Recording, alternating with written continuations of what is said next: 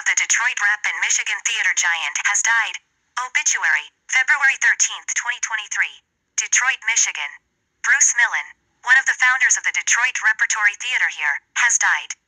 He was 94. Millan and co-founder Barbara Busby retired in 2021 after 64 years of running the rep, handing the reins over to Leah Smith, who continues in the leadership role today. Bruce Millan and Barbara Busby began the theater company in 1957, while students at Wayne State University. He was a student of sociology and Busby was a theater major. Taking on the segregationist nature of theater at that time, Millan and Busby made it their mission to prove the power of diversity acting in unity, instituting a race-transcendent casting policy, the best actor for the job regardless of the color of their skin.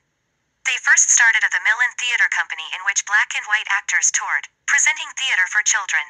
Bruce wrote, Barbara acted, and they both directed the plays that toured Metro Detroit, Indiana, Ohio and Pennsylvania. The company also operated out of an apartment on Woodrow Wilson Street, across the street from the current location of the rep. The founders moved into a building that was a dry goods store in the early 60s, and began producing plays maintaining a commitment to stories about racial justice, civil rights, stories of the downtrodden and race-transcendent casting. That mission continues today under Ms. Smith.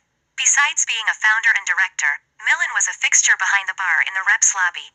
Always friendly and welcoming, Busby died last August. Bruce Millan was the embodiment of commitment. I have never met, save Barbara Busby, his partner in life and the theater, anyone who was more fiercely dedicated to theater in Detroit and beyond. He will be sorely missed, said Cassandra Freeman, a frequent actress and director at the rep. Lynch Travis, an actor and director at the rep, said this. Bruce Millan was that special person, who was able to work with like-minded artists to create and sustain a theater company that did not cater to the conventions of the day.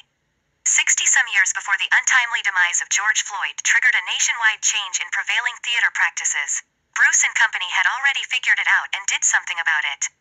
Despite the naysayers and obstructionists, the rep is still here. Thank you, Bruce. Bruce's theater legacy was huge and has given many opportunities to many artists to create wonderful theater since starting his children theater company, the Millan Theater Company, said director Harold Yurkovich. That legacy is a still thriving company in Detroit. Details of a memorial will be forthcoming, and this article will be updated as more information is learned. Black History Month.